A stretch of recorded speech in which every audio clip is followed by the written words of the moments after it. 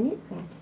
Wow. So it's like a sky crane, and so this is intricate, and Mars is hard to land, but it's an amazing rover. What's the gravity effect with respect to the gravity on Earth? Oh, that's very interesting. The moon is 1/6. Mars has a little more than that, I would believe. I can't say exactly because I don't have them in my mind right now. That's an excellent question. It depends upon the mass of Mars and the radius. Those are the two things that go into surface gravity computations. So the moon, in fact, has 1/6 of Earth's gravity, and I would suspect that that Mars itself is somewhere in between the two.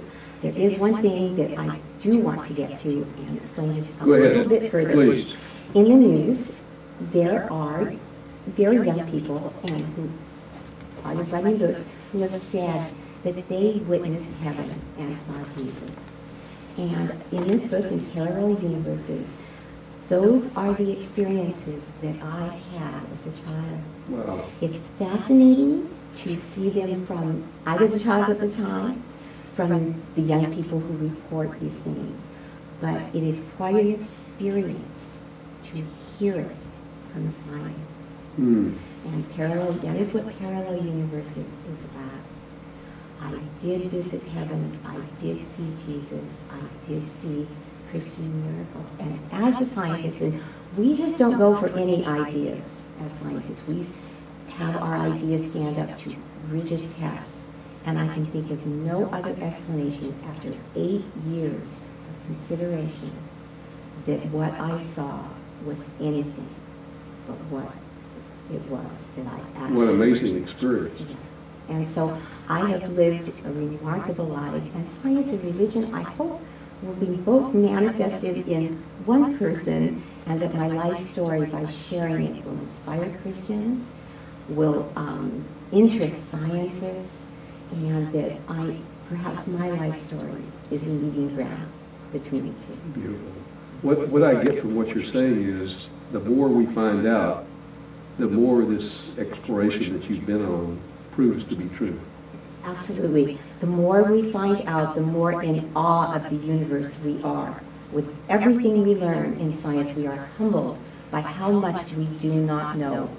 And indeed, when you see enough data and incredible pictures from the Hubble Space Telescope, you are moved to awe.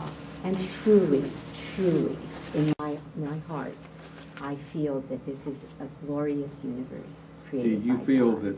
that what the results of this latest trip to Mars that's planned on Saturday could bring up some facts which will revolutionize everything? And I think you've said that, but what are some of the things that you think might come up with this, with the results? I think the results will tell us whether or not there is the building blocks of life that we think are necessary. They will test that. They're not actually testing for life right now. They're testing to see what happened back in those days when Vikings said, no organic material here.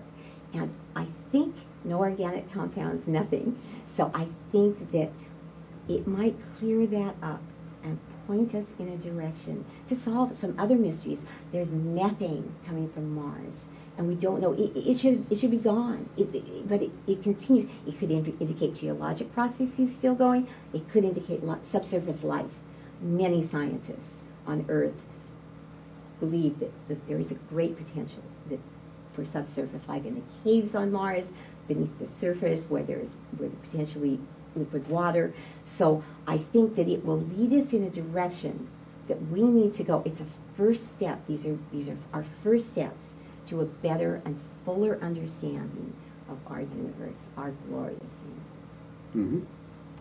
I have a friend that's in the scientific field that worked at JPL, and he asked me to ask you a question, and that's if we were in an expanding universe, will it one day collapse?